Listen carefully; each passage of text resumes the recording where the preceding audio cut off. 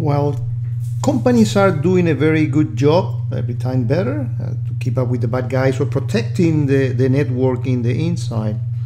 They are finding that many users are actually contracting and going into web services like Office 365, Salesforce.com, Dropbox, just to name a few, and many other more now, and it looks like those keep on growing, and they are, kind of bypassing all the security that we normally do for the application that reside in our organization.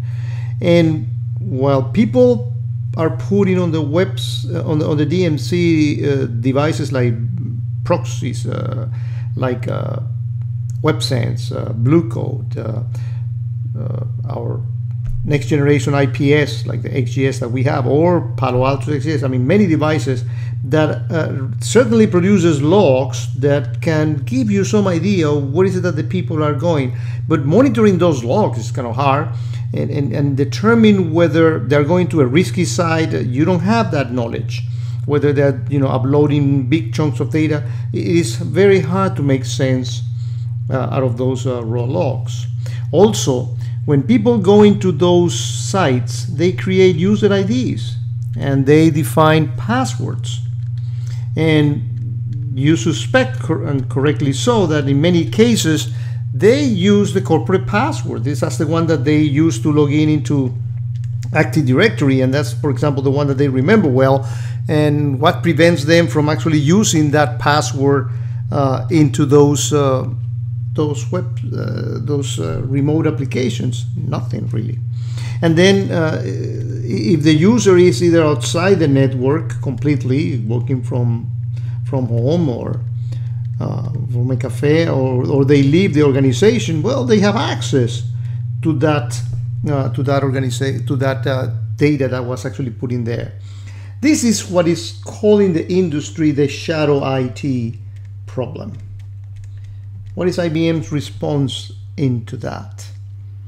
Well, we can put on the DMC, we can put a virtual machine that collects those logs and actually forward those to the closest node in the world. That is via DNS. We determine what is the closest site.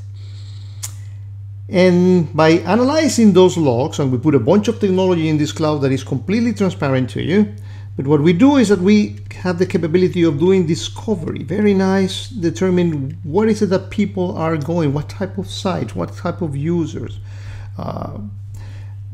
We can, because we have the X-Force database on the cloud for this, we can determine whether somebody is trying to go into a malicious site, or into a phishing site, or a command and control, or a worm site, or a Tor exit node, or a place that is known to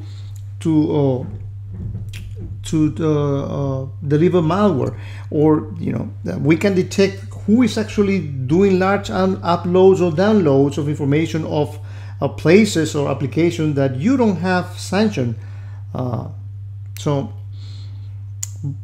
And we provide all that information in a very nice GUI that you can actually make sense out of, which are the applications, which are the risky applications, which are the risky users, what is it that people are doing. In order to deal with the problem with user ID and password, in the cloud, we also provide all the services to do the right ways of federating all these without you having to worry about that. So for example, when a user logins into his desktop using Spinego, what we do is that the user actually selects from a catalog one of the sanctioned applications that you want them to use. For example, you say that you find them using a public Dropbox, and you say, well, no, we have a corporate deal with Box. We want you to actually use that from the catalog. So the guy goes into the catalog, and if he authenticated to Active Directory already, and probably he did to unlock his workstation, all he needs to do is click on that application on the catalog, and then through the cloud, who is going to look to that application as a service provider. So we look at the service provider to them. What we do is that we generate the right, for example, OpenID Connect or SAML 2.0 assertion. So we add as the identity provider for the cloud service, so you don't have to worry about any of this. So when the guy leaves the organization, you know that he's not going to have the capability of going there. Also, if you are worried about, if you want to block the possibility of the guys going directly into the application when they're outside, you can actually force redirection. So if you try to go to this service directly, then the service will force you to go authenticate to Active Directory to let you get in. If you cannot do that because the service provider doesn't allow that capability, we can also do collect the logs from the provider, and then we can make the correlation that, hey, the guy logged in into this Office 365 and he did not go through the gateway. So therefore we can, again, as part of that information, we can pass all that all those details up. We also have some very nice rules. We have SIM, the best SIM technology up there, and we detect, for example, too many login failures, or logins failures followed by logins, too many login failures followed by a successful login, large uploads of data to unsanctioned apps, people that go to risky sites, malicious sites, etc. All that is notified to you again via this very nice interface. Now, when the one thing is that the traffic goes through our cloud, in this case, only to establish the session. Once the session is established, the people go directly into the specific application that they have actually selected. All this technology and a few other things I'm going to be talking, again, all you have to worry about is you're going to be charged a few dollars per user per month. All the technology is completely transparent to you. All you get is that nice catalog and the capability of inform you about all these actions that are happening, and the ability for you to define in the catalog which are the applications that you want your people to actually